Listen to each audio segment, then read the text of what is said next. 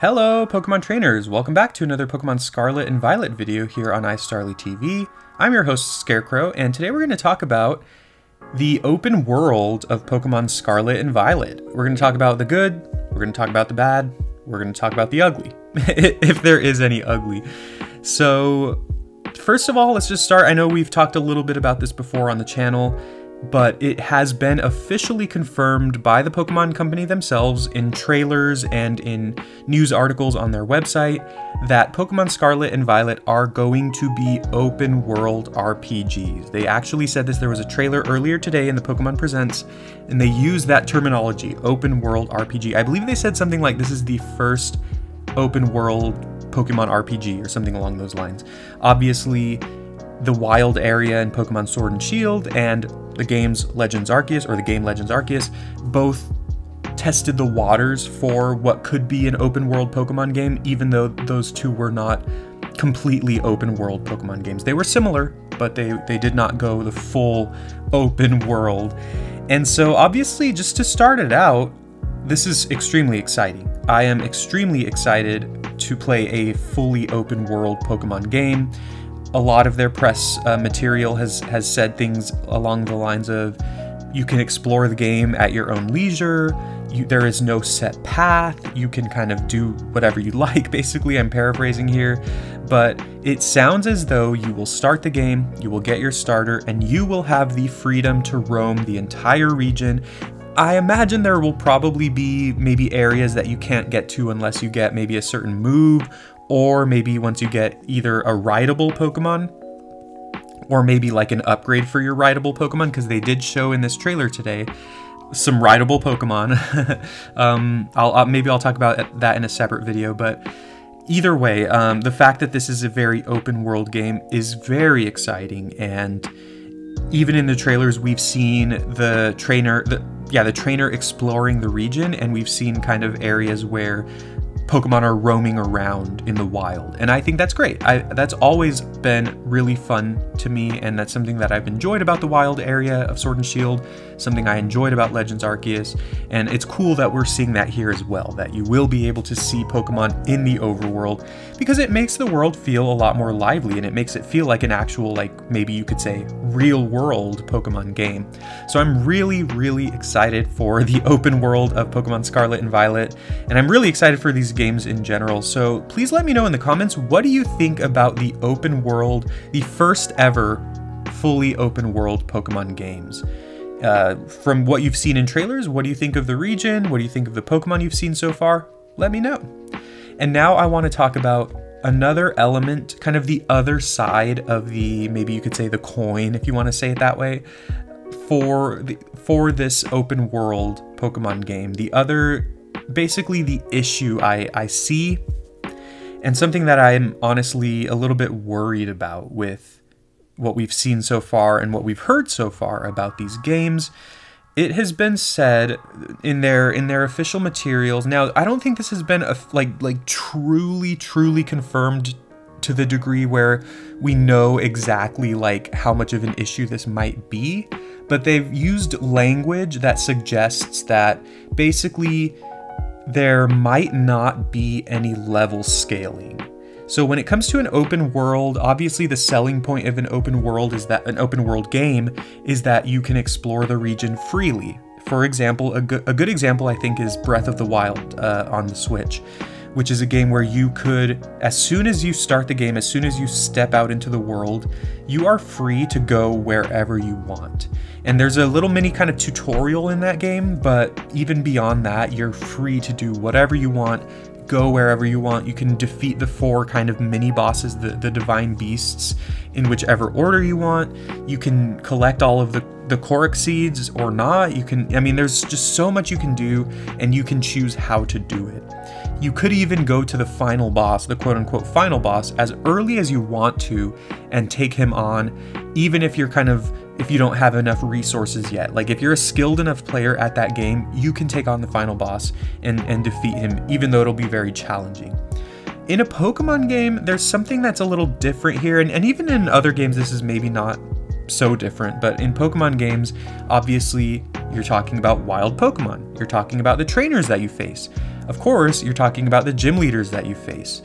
And so if it's going to be a truly open world Pokemon game, you would imagine that if I leave my starting route with my starter Pokemon at level 5, and I want to go all the way across the map to this other section of the region, I can do that. It sounds like I can absolutely do that. However, my concern is, how will I fare out there? What levels will those wild Pokemon be if I run to the other side of the region and I want to catch a rare Pokemon? Like maybe I do some research before I play the game and I learn, oh, Murkrow's in this game. I love Murkrow. True story.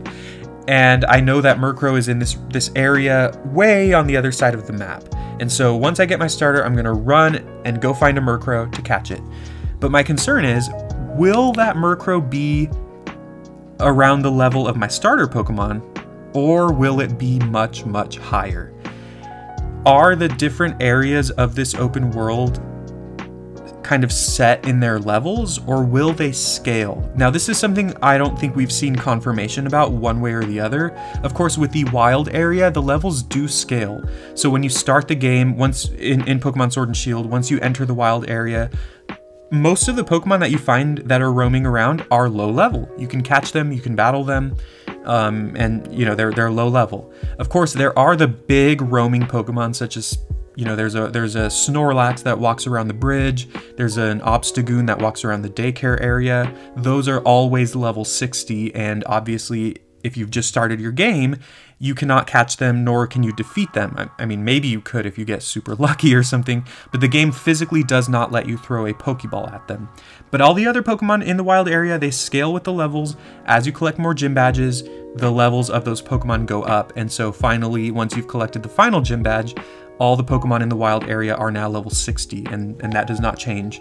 So I wonder if they'll do something like that with Scarlet and Violet. I imagine they will, because once again, that is what they did with the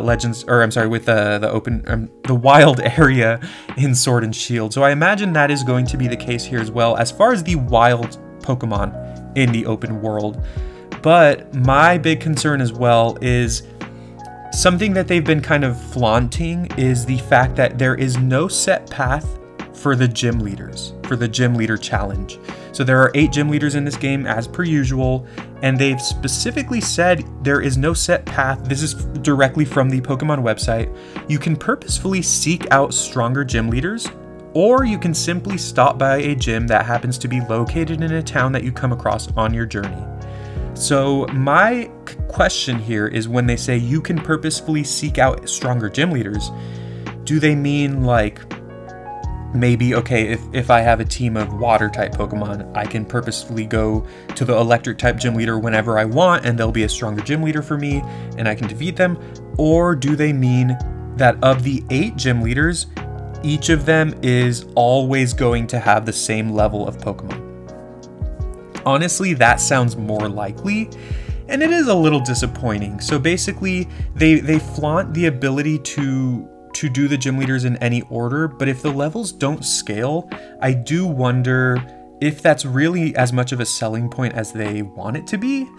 Because if the ice type gym leader, for example, will always have their Pokemon at level 37, for example, I don't know if this is the case, but I'm just making this guess up, then I cannot fight the ice type gym leader first. I cannot fight the ice type gym leader second or even third. I have to wait until my Pokemon are around that level to fight the ice type gym leader. So to me, I'm a little disappointed in that. I really hope that maybe we're misinterpreting this, or maybe they've just been a little wishy-washy, no pun intended, with the wording, and maybe there is level scaling.